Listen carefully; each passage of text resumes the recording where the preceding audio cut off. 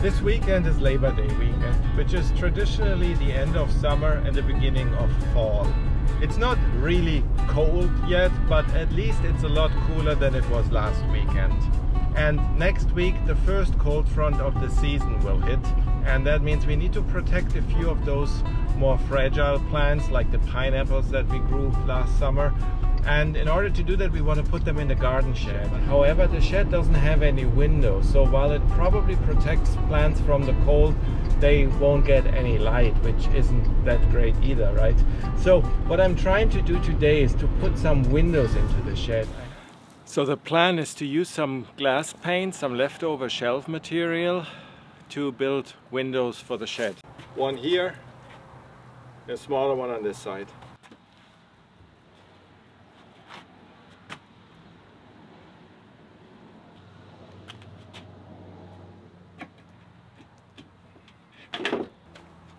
Almost all woodworking projects start as either a box or a frame.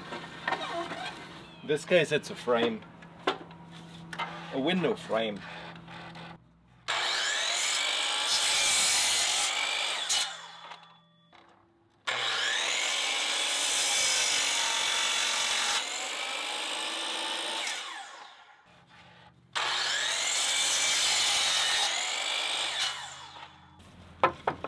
Well, that's all the cutting done, so only 8 pieces, that was easy. These 2x4s have a rounded corner here, but for this window frame I prefer a square one so I can attach the trim a little nicer. So I'm gonna cut this off now with the table saw.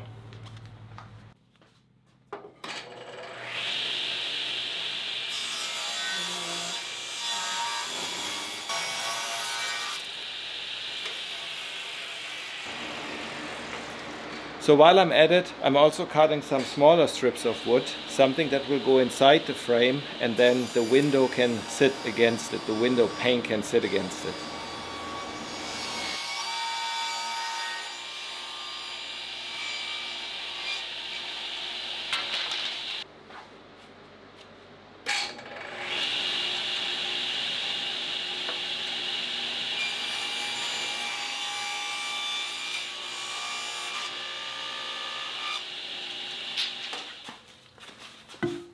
I now have to remember to align the sides that I squared up like this. Actually it goes like this. So this is another important thing to remember.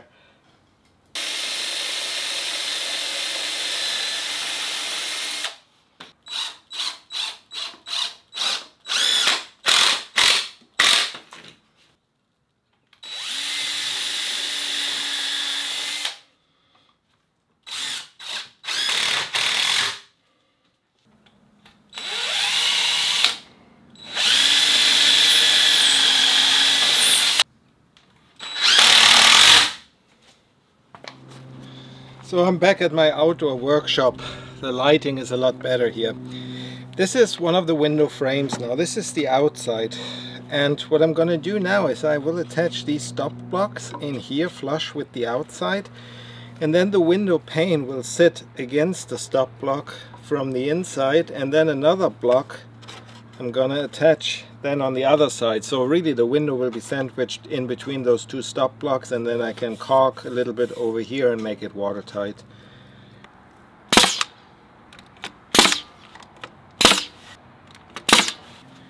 These are 18 gauge 1 1/4 nails or staples.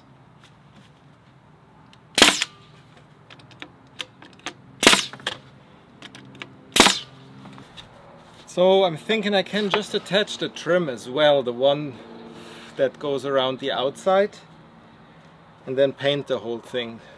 And then I can slide the whole window frame into the opening. So if I just, this is Western red cedar. This overhangs now, I can show you maybe, hang on. So this outside trim overhangs the window frame by that much.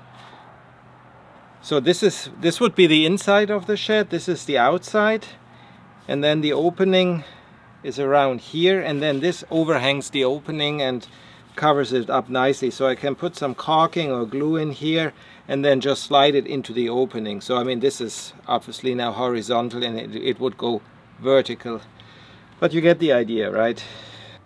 So it needs to sit flush with the inside, with the inside of my stop block on both ends. So that would mean I have to cut it right here.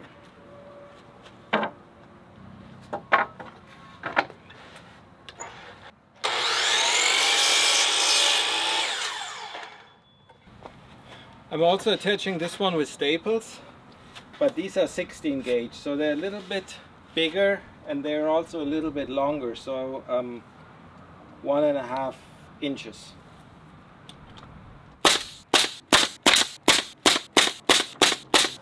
So look at this. This is the leftover piece, the one I just cut off, the longer one. And this is a perfect fit. I don't need to cut it. It's not too long, it's not too short. It is a perfect fit. If I planned this, it would have not worked. And this is the last one. Then it's ready for painting. Oops.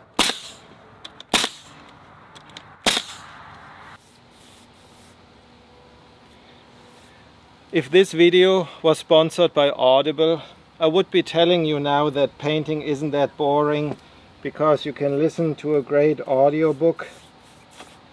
I'm not sponsored, so painting is just boring.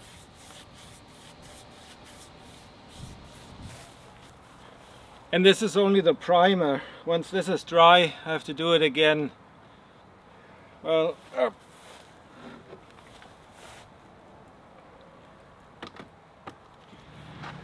so now that the paint is dry, I need to cut some holes. I want the top of the new window frame to align with the top of the door frame, and then I need to leave a little bit of a gap here. There are some studs on the inside, so I need to clear them. Well, not quite sure yet. So let me mark the top of the door frame first.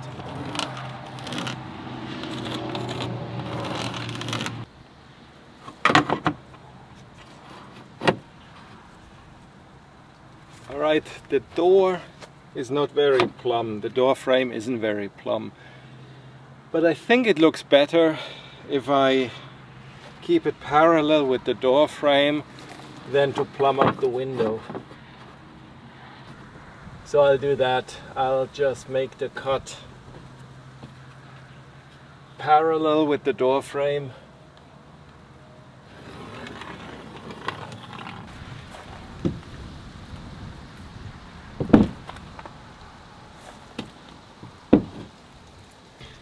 Well, that could be a fit. Here's what it looks like on the inside. There's a stud here, and I think I will also be cutting into this one over here. It's a little hard to see, but that's not a problem because the window frame itself, I mean, they're perfectly good 2x4, so I can use them as new studs. I just need to brace it temporarily, and that might not even be necessary because there's one stud, well, I guess it's not a stud, one support piece that is running lengthwise over here, and I don't need to cut this one out.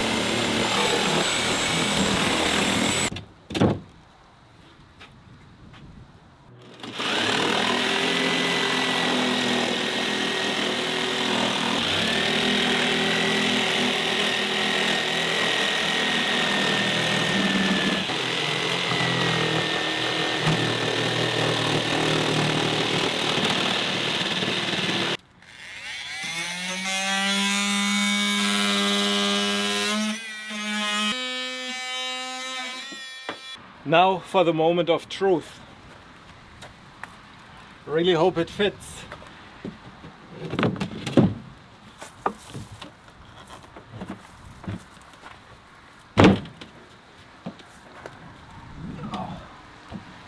Perfect.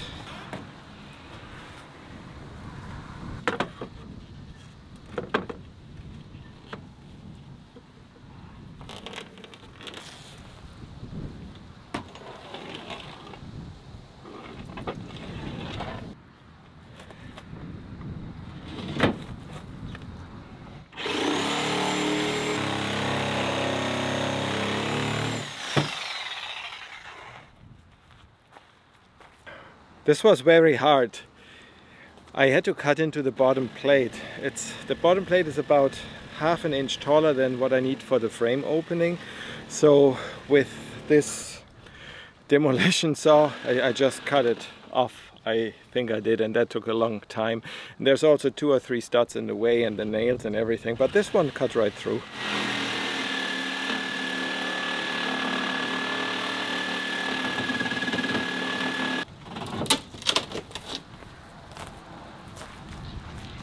So before I put it in place, I put a bit of super glue, well, not super glue, liquid nails around the outside. It should hold it in place for now and also should seal it up a little bit.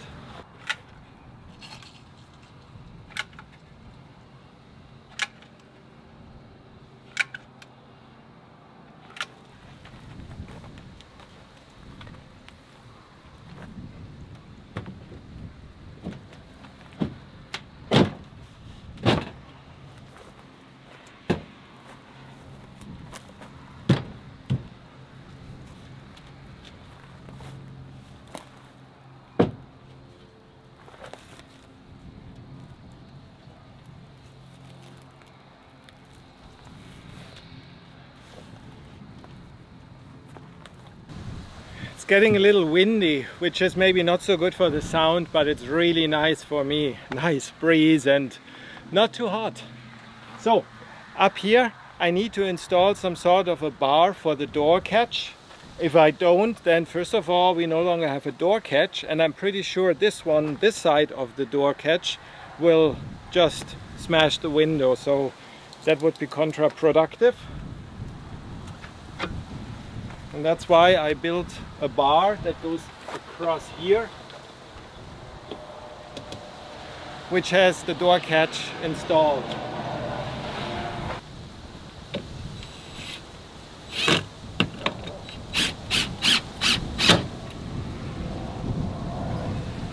Because nothing is really straight, I don't level this. I will just step back a little bit and see what looks good and then screw it in place. Alright, now for the great finale. I'll add a bit of caulking all around the inside, and then I press the glass pane into the opening and it better fits.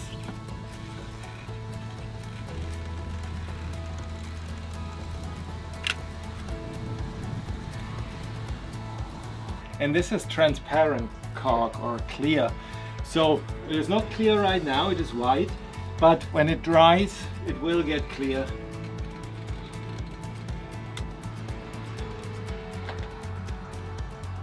I'm adding 3 matchsticks as spacers here at the bottom.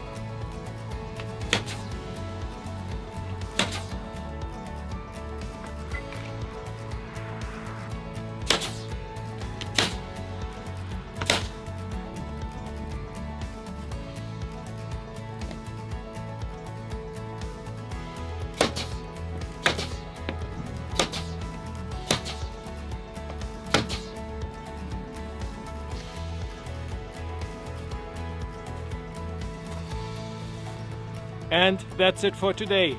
Thank you for watching, and I hope to see you soon. Goodbye.